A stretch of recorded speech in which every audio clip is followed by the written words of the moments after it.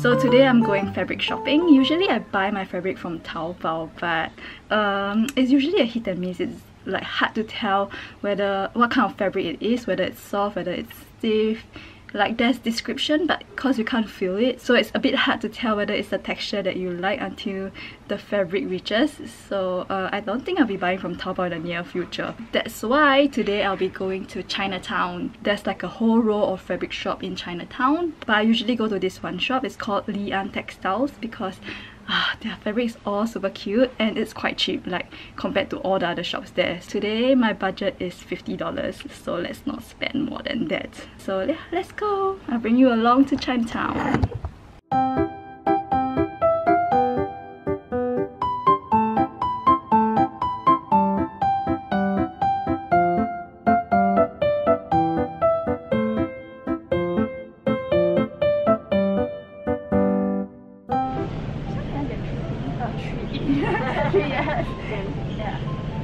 I think this dinosaur one, 3 yards.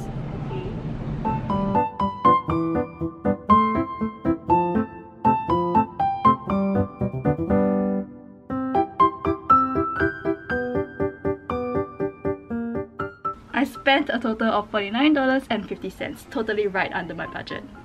The only thing is that I also went to this other shop called starliphx. This shop doesn't really sell fabric. I'm pretty sure it has some, but the main things they sell are like hardwares and notions that you might need for your sewing project. For example, zippers, buckles. They also have like stabilizer and interfacing there as well. Usually I get my embroidery stabilizer from them. And today I went there to get some mask elastics because I was planning to make some masks. So let me show you what I got. So excited. I got this plain blue cotton fabric, 1 yard of it. I was planning to make this like half and half shirt or something. So I'm planning to pair that blue color with this super cute dinosaur print fabrics. How cute is that? I bought 3.5 yards of this. Usually to make clothes you probably need like 2 yards, but I'm quite scared of like making mistakes, so I'll usually buy an extra yard. The next thing I bought is this super duper cute corgi print. The print is a bit like Japanese oriental inspired, so I'm planning to make like something for Chinese New Year, even though I'm not sure if we are going to celebrate Chinese New Year. We shall see. And the last print I got is like another corgi print. It's like so cute, super cute, right? Unfortunately this only has 2 yards left, so I just bought the 2 yards. I bought the last of this. It is sold out because of me. 2 yards only, so I'm actually quite afraid of making a mistake with that. I have to be super duper careful then. So this morning we had a wedding ceremony to attend in church, and it was a very simple ceremony, so no lunch was provided. That's why afterwards, my family, we went to IKEA to have our lunch. Actually, the main reason why we went to IKEA is because I wanted to buy some stuff from there. If you have watched my previous vlogs, you have known that I sleep in a loft bed. So my loft bed has this like ladder that for me to climb up, and the ladder is quite slanted. So I feel like the space underneath the ladder is like not fully utilized. So I went out to measure that space and found out that IKEA actually... Is it IKEA or IKEA? I don't know, I'll just pronounce IKEA. IKEA sells this trolley that fits exactly in that space. Well, according to my measurements, it fits. Hopefully it fits after I fix it up.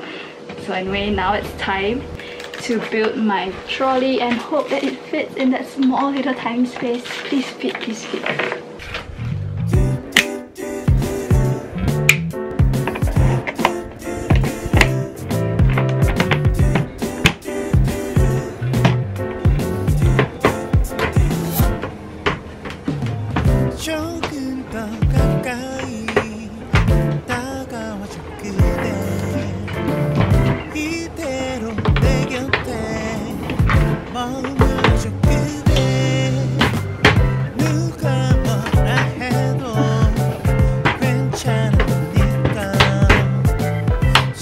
Now it's the moment of truth, whether or not the trolley fits.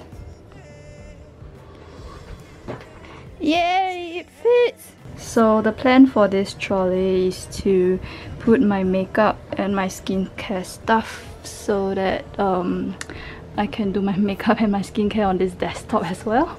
Right now all my makeup and skincare stuff is like scattered all around. The desk is very cluttered. So I'm gonna shift all these things here to this trolley. Oh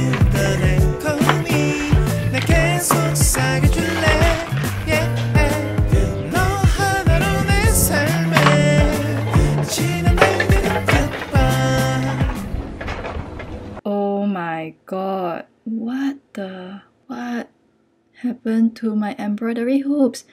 Oh, that is so disgusting. It is moldy. Pretty sure this is mold, I think. Ew. Oh my god, there's even like ants on it. What the? These hoops are the hoops that I got from Easy Buy. Only the Easy Buy hoops started to grow moldy, which is really weird because like I kept all these hoops together with like other hoops that I bought. And the other hoops from another seller did not grow mold, so I'm pretty sure the hoops came in dirty. Ew! So anyway, I googled how to get rid of mold on wood, and apparently you can get rid of it using vodka. So I have on hand this bottle of vodka, which I have for quite some time, and no one in my house is going to drink it, so yeah, going to use it to clean my hoops. Hopefully it works.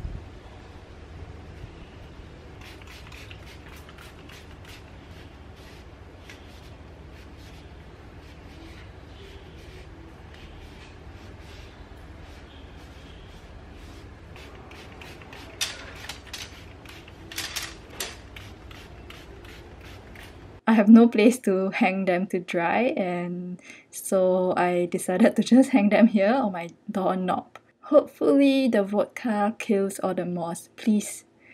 I don't want them to be growing back. Okay, so just relocated them over here to get some sunlight. Hopefully the sunlight will do something.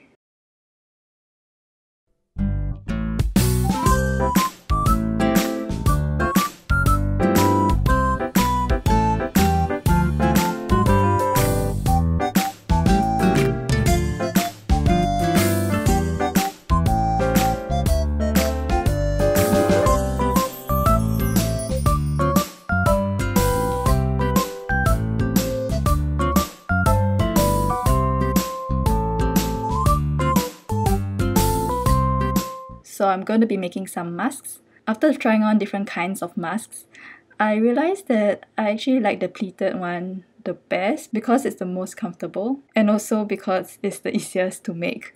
So I took a pleated mask that I own and measured it so that I can draw out my own pattern, my mask pattern.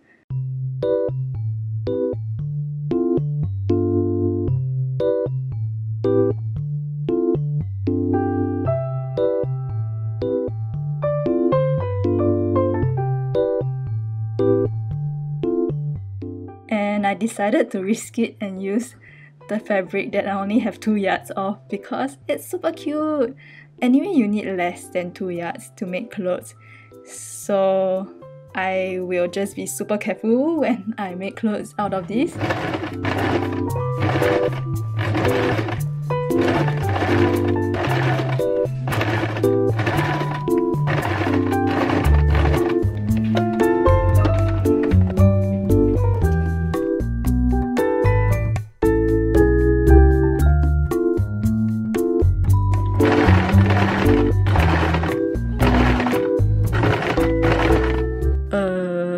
Maybe I shouldn't have done pleats because the cute prints are all in a fold. Ayah, so wasted.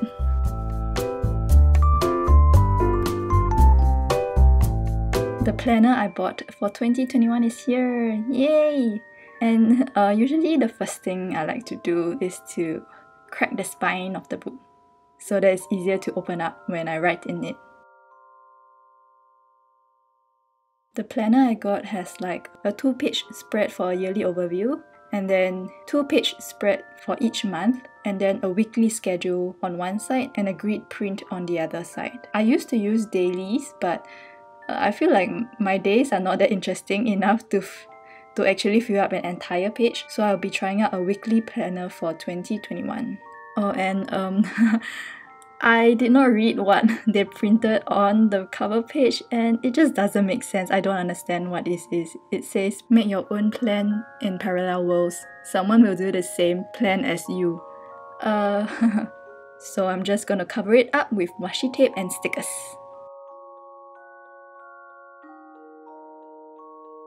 So the first thing I'm gonna do in this planner is to write down my reflections or thoughts on how 2020 has been, and also what I can do better in 2021.